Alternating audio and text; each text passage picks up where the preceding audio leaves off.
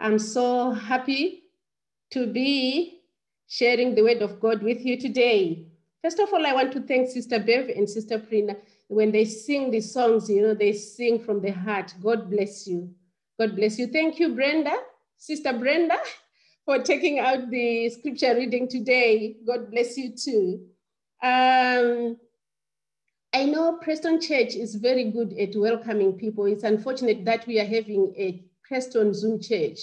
But when we used to go into the building, you would actually feel that you are at home, you are part of the family. But I still see that you can feel at home and you are part of the family.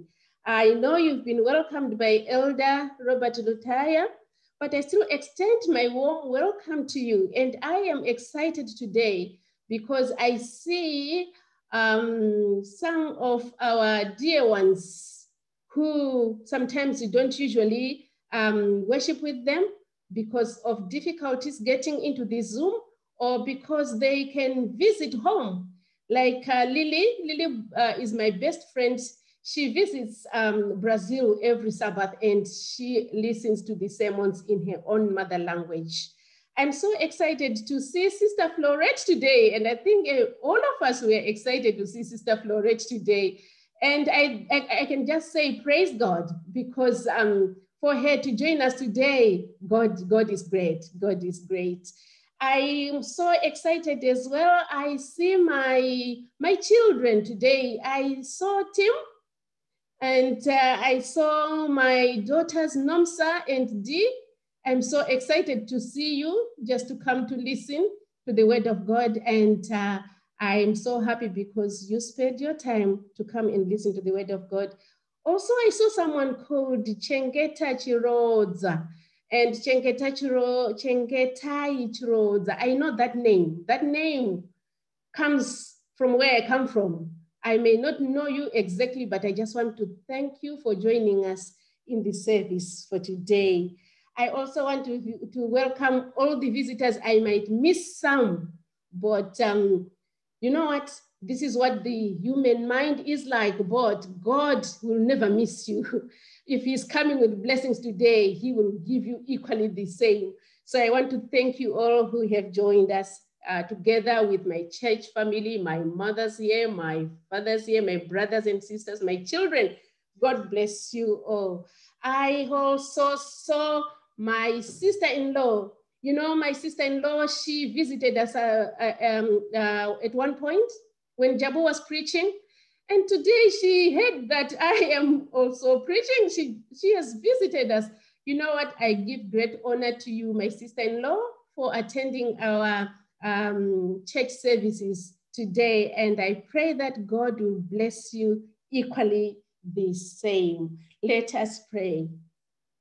Father God, what a blessing to be found in your presence today. We would love to be somewhere else, but your Holy Spirit has persuaded us to come before your grace, before your throne of grace, to listen to your word. Please, Lord, help us to understand fully what you want us to understand. Help me, Lord, to explain your word the way you would love your people to hear. May the words that will come through my mouth be your words that will be rich and full of blessing to your people. And when we finish this service, may we say it was good to be here. In Jesus' name I pray. Amen. Amen. This today is a day of prayer and fasting, and I have entitled my sermon, the title which says, "Who are the overcomers? Who are the overcomers?" So as I said, today is our day of prayer and fasting, and you've been hearing this since we started the program. So what is your reaction when you hear the word prayer? Or what comes into your mind when you hear the word fasting? Well, what comes into your mind when you hear both of those words combined together, prayer and fasting? Well, my mind goes quickly to the incidents in the Bible where people prayed and God showed up. in the Bible where people prayed and God answered their prayers. Today, we can have the same experience on our day of prayer and fasting. Our God may decide to show up. Who are the overcomers? Who are the overcomers? My dear friends, first of all, let me tell you what I understand about heaven. Let me tell you something about heaven. Heaven is an awesome place. I might try to describe it for you, but of course, it is not possible for human thoughts and realities to come close to the greatness of heaven. The Bible says, the eye has not seen, nor ear heard, nor have entered into the heart of man the things which God has prepared for those who love him. That's 1 Corinthians 2, verse 9. It's in the Bible. We will never come to understand until we get there. Revelation 21 tells us of heaven's capital city, the New Jerusalem. That's its name. And then of a recreated earth. But the New Jerusalem is also beyond adequate comprehension. You cannot describe it. Though we are given a pen picture of what the city will be like in Revelation chapter 21. In that same chapter, Jesus describes who will enter heaven and who have a home in that glorious city. He says, he who overcomes shall inherit all things, and I will be his God, and he shall be my son. That's Revelation 21, verse 7. In addition to that beauty of that place, there is no pain, there is no death, there is no crying, no heartache, no separation from our friends and loved ones, no stress, no debt, no natural disasters, no wars, no suffering, no starvation, no heart attacks, no cancers, no pandemics. In short, all that trouble us here will not be found there. None of them has a part in the new land, but best of all, we will enjoy the companion of Jesus and his angels. It will be an atmosphere of peace, joy, love, understanding, growing and learning. All this and more are the promises of those who will be overcomers, or are the promised inheritance of the overcomers. Jesus himself promised us what we are going to experience when we get to heaven. Revelation chapter 2, verse 7 says, to him who overcomes, I will give to eat from the tree of life, which is in the midst of the paradise. That means we will live forever. We will be eating from the tree of life. Revelation chapter 2, verse 11, he who overcomes shall not be hurt by the second death. There is no dying. You know, when you read that chapter, you will just see the promises. Even if you go as far as chapter 3, you will just see those promises which Jesus has said. And it's Jesus who said them, because when you read in your Bibles, you will see that those verses are all written in red, meaning those promises are the promises of Jesus, our Savior. In the book, The Upward Look by Ellen G. White, page 151, it reads, the glories that awaits the faithful overcomer are beyond any description. The Lord will greatly honor and exalt his faithful ones. They shall grow like cedar, and the comprehension will be certainly increasing. And at every advanced stage of knowledge, their anticipation will fall far beyond the reality. Though it is impossible for us to fully comprehend the beauty and glory of heaven, we can, by faith, at least partially visualize the rewards of the faithful. That's 1 John 4, verse 1 tells us that This is the victory that overcomes the world, even our faith. So it is faith that enables us to look beyond the present with its burdens and cares to the great future where all that now perplexes us, all that now troubles us, all that now worries us shall be made plain. The expression used in the verses we read, which Jesus has promised us, those verses are the verses of promise. And in those verses, we see that there is a phrase that keeps on coming: he who overcomes. He who overcomes. Who is this one who overcomes? Who are the overcomers? What have they done to have that title, overcomers? The overcomers are you and me. People living in this sin-troubled world, people who are waiting for the second coming of Jesus or of our Lord. The word overcomer itself clearly indicates that there is something for us to overcome. One of the things we must overcome is self. We need to surrender ourselves to God so that we may be emptied of self, emptied of envy, emptied of jealousy, emptied of every evil thoughts and everything that is dishonoring to God.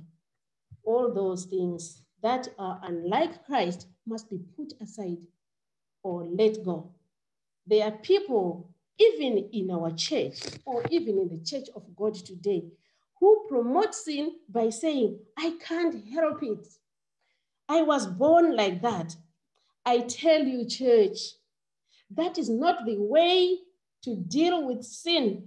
The way to deal with sin is not to make excuses, but it is to overcome it by the power of God. Jesus said, without me, you can do nothing. Surely our God can create a clean heart and a clean mind within us. Jesus promised his disciples the Holy Spirit as divine power to overcome sin and to impress his character upon us. The same harmonizing power is available for us today. As the disciples were brought together, each with different faults, so in our church relationships today, we find men and women whose characters are defective. Not one of us is perfect. We are not divine, but in Christ and through Christ, we are to live as one family of God, learning to become one in faith, in doctrine, and in spirit, so that at last we may be received into eternal home in glory when Jesus comes. So how to become an overcomer? The Bible tells us about who overcame and how they overcame. And those people, they overcame through prayer. Not only prayer, but prayer and fasting. A story is told in Jonah chapter 3. A heathen king of Nineveh, when he heard that the whole city was going to be destroyed because of sin, he called for a prayer and fasting. Every young woman, every young person and old person, both great and small, they were asked to fast and to pray.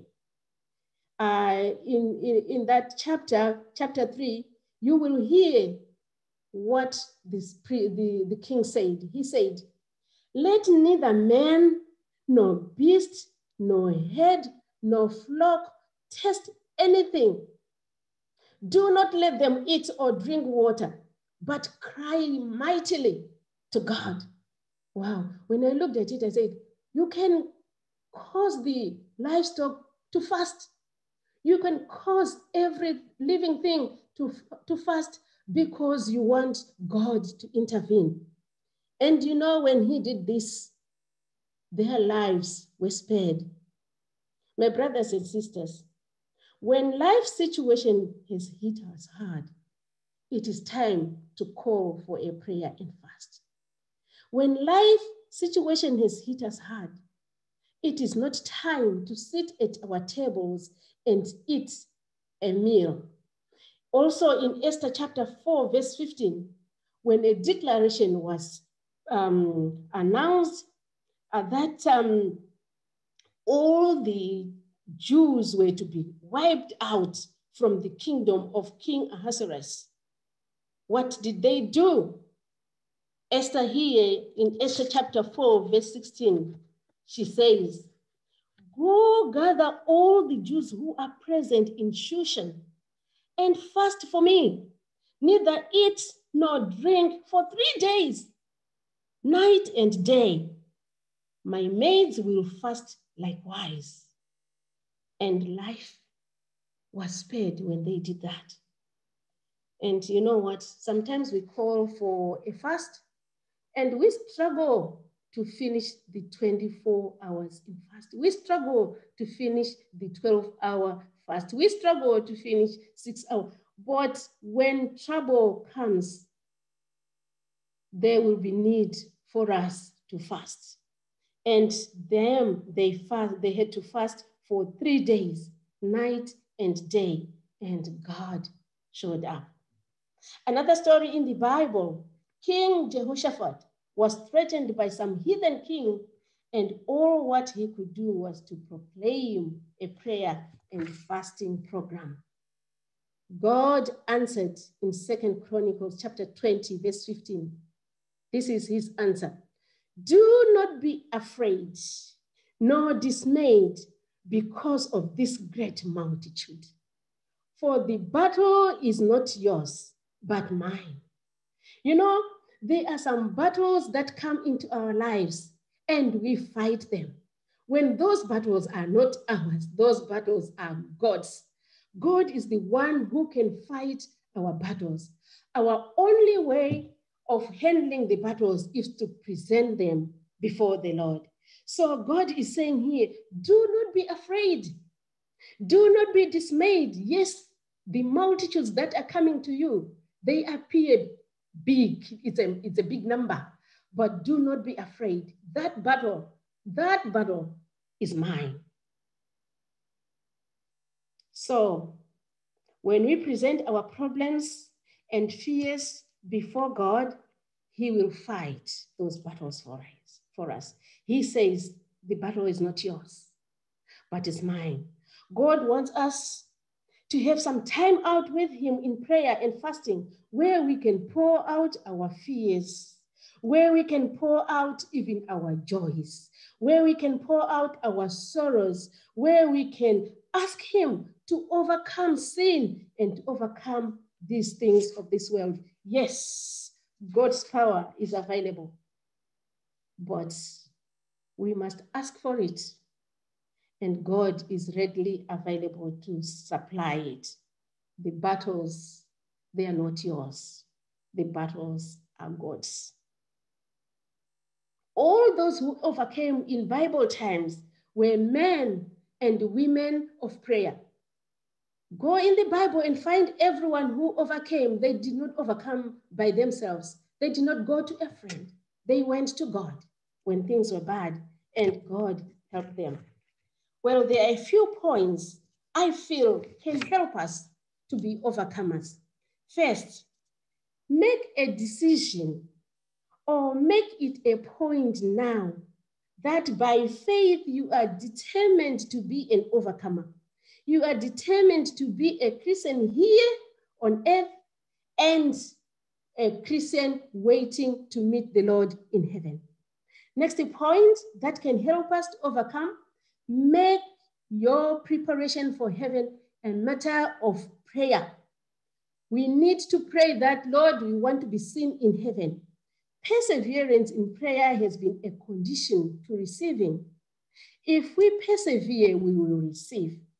We pray, I think we have prayed, or we pray for long times, and we have prayed for a long time, asking God for earthly blessings. We have prayed for days, we have prayed for months, we have prayed for years for a special blessing here on earth. But have we persevered in prayer in order to be granted eternal life? We need to pray always and daily, seeking the Holy Spirit to fill us. Next point that may help us to be an overcomer.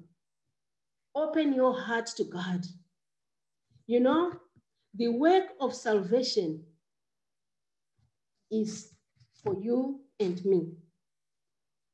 Your salvation depends upon ourselves, yourself and myself.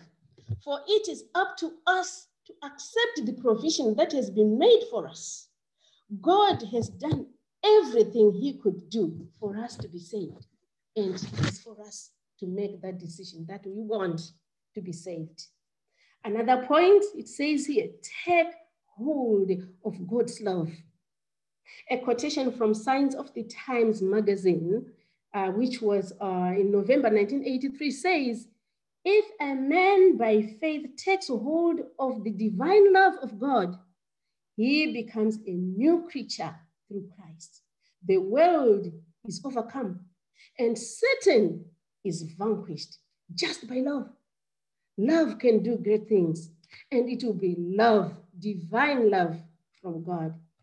Next point that can help us to be an overcomer is be regular in your Bible study. You know, some people, they neglect Bible study. They don't want to study. Some people, they are even scared to hold a Bible study. And you know what? The creative energy that called the world where we live, that energy that called the world into existence, it was by the power of the word of God. This power, this word has power. It has power to live. It has power to love. It has power to pray and power to conquer evil. So why not study your Bible for yourself and get this power? It's readily available. Next point, be prepared to fight. Yes, each one of us has a personal battle to fight. Each must win his or her own battles. Through struggles and discouragement, you know what? Sometimes this applies to me. When struggles come, I complain. Possibly you complain too. And always say, why? Why me? Why this happening to me? You know what? If we decline to fight those battles, how can we declare victory over the fight we did not get into? And you say, I'm a victor when you did not fight. You need to fight those battles so that you can be a winner, so that you can be a victor, so that you can be an overcomer. Next point, trust in God. We need to put our trust in God, knowing that whatever he has promised, he will do it. God has never failed us. Whatever he promised, he will do it. And next point, practice temperance. You know, practice temperance, and by God's grace, gain control of yourself. There are things we like and enjoy doing in this life. Yet those things have nothing to do with the will of God, and has nothing to do with our salvation. We must train ourselves to part away with such things, because they do us no good. The next point, pray for latter rain. You know what latter rain is? This is the Holy Spirit that God is going to place or to pour amongst his people in the last days, so that they can be ready to meet the Lord. Whenever you hear the word latter rain, this is the power of the Holy Spirit in the last days. And the latter rain is God's Holy Spirit that manifests God's power upon his people in the last days of Earth's history. This power will be seen only only on those who asked for it, who receive it, and who make use of it. So why don't you pray for the latter rain? Why don't we pray for the Holy Spirit to be poured upon us? Next point, we move on. Follow the example of Jesus. Why do we need to follow the example of Jesus? The answer is clear. He conquered. His example, if we follow it, we'll be conquerors. How did Jesus live his life then here on earth? In Mark chapter 1, verse 35, we hear, I think in the story as well of the children's story, something like this happened. We hear now in the morning, having risen a long while before daylight, that was in the dark when he rose, he went out and departed to a solitary place, and there he prayed. Jesus showed us an example to follow. There is nothing that can stop us from having regular morning worship, whether we work during the day or whether we work during the night, because morning comes anyway. It comes every day. We need time to pour out our hearts to him. Jesus lived as our example. He willingly took upon himself human nature. He willingly did that, to take human nature, and became acquainted with our weakness, because he had no power except to ask from God. He became acquainted with our weaknesses. He was tempted in all points as we are, but without sin. Our Redeemer perfectly understood the wants of humanity. So when you are tempted and ask God to help you overcome temptation, be assured that you are asking from our God, who knows what it means to be tempted. He knows what it means to be tempted. Another thing Jesus did, Jesus conquered by depending on his Father through prayer and fasting. That reminds me of an incident that happened on Mark chapter 9, that tells us that at one point, he came from the mountain where he had an experience with his Father, where he had the assurance of what he was doing, that he was on track, only to be met by faces of disciples, disappointed disciples who could not help a young boy who was lying on the ground, twitching and foaming because he was made captive with the devil. Jesus commanded the evil spirit to come out of that boy and never to enter him again.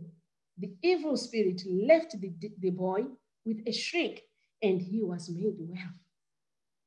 The disciples now asked, why couldn't we throw out that demon? What was Jesus' answer to the disciples? This kind can come out by nothing but prayer and fasting. You know what this text tells me? It tells me that there are some of the things in life that we cannot overcome unless we get to be a people of prayer and fasting.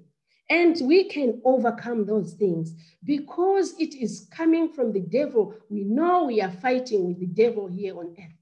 And we don't see the devil, but he comes in different ways, the ones you will never expect. And we can overcome them through prayer and fasting and having faith in God. Another thing which Jesus did, Jesus' obedience and submission were unreserved and perfect. While our master was here on earth, he suffered many trials that would have caused him to fall.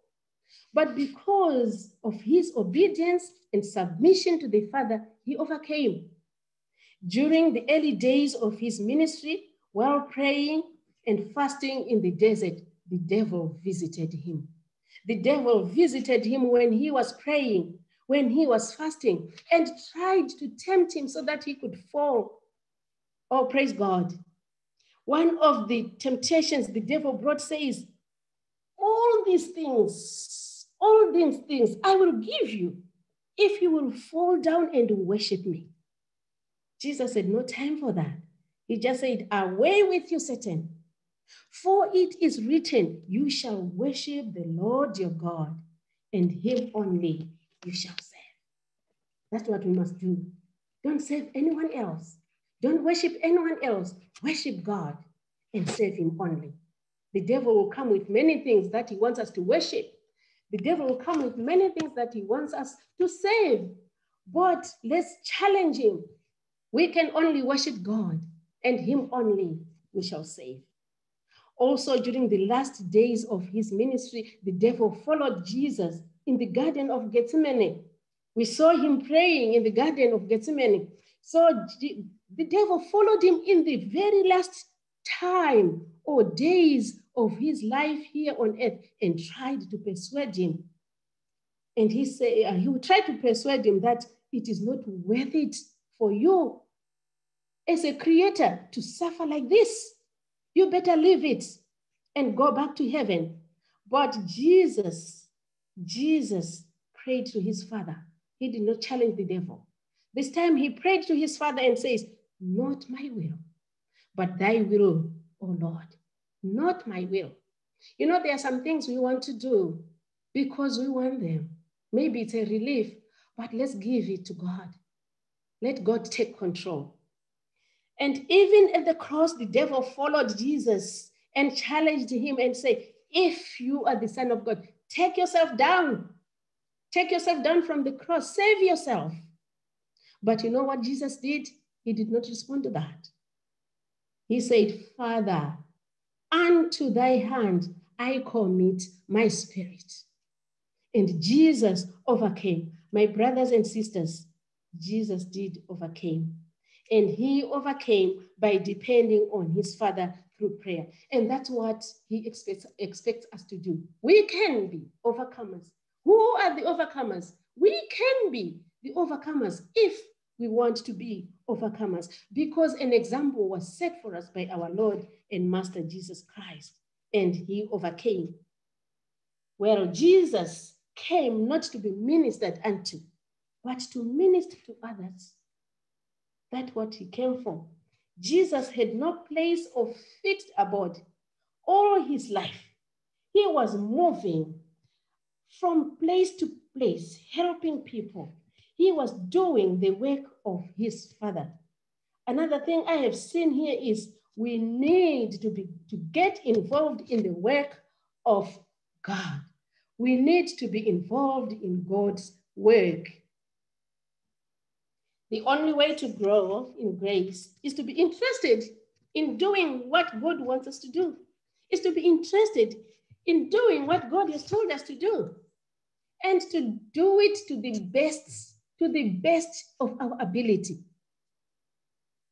Our prayer should be, help us, O Lord, to do the best we can. We must help and bless those who are in need. This is the Isaiah fast. I think last quarter in this church, we were studying about the Isaiah fast. From verse 4, I can summarize it a bit. God is saying here, what good is fasting when you keep on fighting and quarreling? This kind of fasting will never get you anywhere with me. Is this what you call fasting? Do you really think this would please the Lord? No. This is the kind of fasting I want. God is telling us, share your food with the hungry and give shelter to the homeless. Give clothes to those who need them, and do not hide from relatives who need your help. Then your salvation will come like the dawn, and your wounds will quickly heal. Your godliness will lead you forward, and the glory of the Lord will protect you from behind. Then, when you call, the Lord will answer, yes, I'm here, my daughter. Yes, I'm here, my son. He will quickly reply. This verse I read from New Living Translation. Well, my brothers and sisters, strength comes by exercise. I think we all know that. Ask those people who have big muscles or who have six-pack, well, whatever it is, they will tell you how they came to be looking like that. It's through exercise. So by exercising in doing God's work, we become strong in our Christian experiences. All these are possible if we allow Jesus' example to be ours. He said, pray, pray always. Today, you are to give yourself to God, that he may make you a vessel meet for him. A quotation from book God's Amazing Grace, page 205 says, today you are to have your vessel purified that it may be ready for the heavenly dew, ready for showers of the latter rain. We said before that latter rain is the Holy Spirit of God, which will be poured upon his people in the last days. For the latter rain will come, and the blessing of the Lord will fill every soul that is purified from defilement, every soul that has no sin. It is our work today to give our souls to Christ, that we may be fitted for the time when this Holy Spirit will be poured out without measure. Church of the Living God, probation is closing soon. What is probation? Probation is the time of mercy. The time of mercy will be closed soon. Satan knows that time is short. The Bible tells us that Satan knows that time is short. Not only does he know that time is short, he is also angry, very angry with the church of God. He says that the probation is almost ended. His strategy now for many is to keep us occupied with the cares of this life so that we do not pray, we do not read the Bible, we do not share, we do not serve. If we are so occupied with the things of this world, we will be deceived and misled. Then the close of probation will catch many of us unawares. 2 Corinthians chapter 6, verse 2 says, behold, now is the accepted time. Behold, now is the day of salvation. There will be no future probation, no future time of mercy in which to prepare for eternity. It is in this life. It is today that we are to put on the robe of Christ's righteousness. That quotation comes from Christ Object Lesson, page 319. Our individual prayer should be, please God, help me. Help me to have that determination to be an overcomer. I can do this through Christ alone. Help me to experience his goodness and power, that I may overcome as he overcame. True, we are facing a world that is almost totally given to Satan, but the day is coming when the battle will be fought, when the victory will be won. Then all the creation of God will be a happy, united family. All will be clothed in garments of praise and thanksgiving, which is the robe of Christ's righteousness. All nature and its beauty will be in constant praise. The world will be covered with light of heaven, and years will move on, not in sadness, but in gladness. So let us pray that we grow in grace and knowledge of our Lord and Savior, Jesus Christ.